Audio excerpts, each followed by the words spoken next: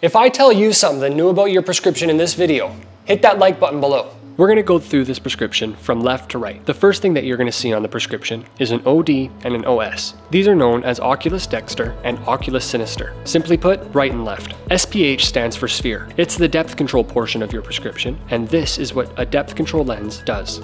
PL, or plano, means that there is no depth control component to the lens. The sphere can be either a minus or a plus number. The difference is the shape of the lens, shown here.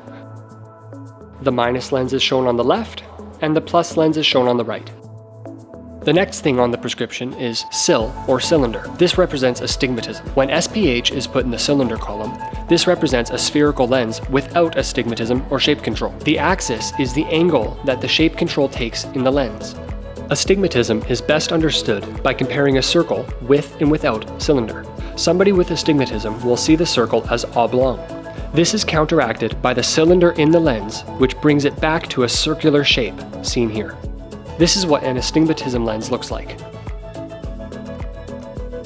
The last thing that we'll talk about in this video is the add component. This is another depth control component, but specifically for 6 feet and in. In the prescription, it's applied by adding it to the sphere in the first column. This results in your reading prescription.